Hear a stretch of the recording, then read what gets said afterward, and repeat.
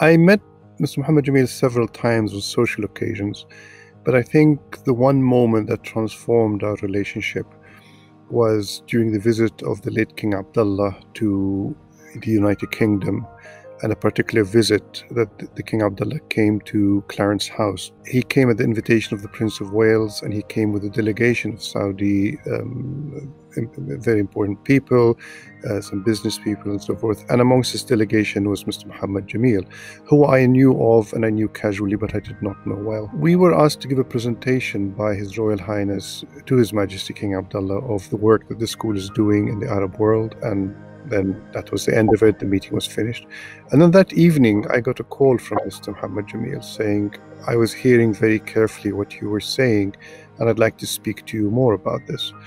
So I was very pleased and honored that something happened that day and somebody actually was paying attention and valuing what we were giving. And we spoke for a very long time about what we do, how we engage with young people, how we work in the Arab world, how we have a vision to create a sense of community, a sense of identity, a sense of worth through the work of the school. A few days later, I heard from him again saying that he would like to support us with a major program in the Arab world, and he very kindly gave us an endowment fund to be able to support this project.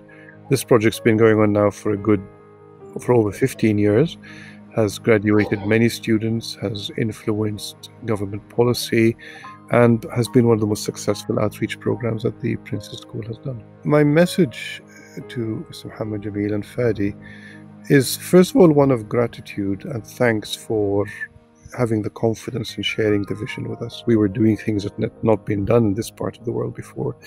And I think looking back at that, the gratitude stems from that moment of faith and confidence in letting us do what we wanted to do together.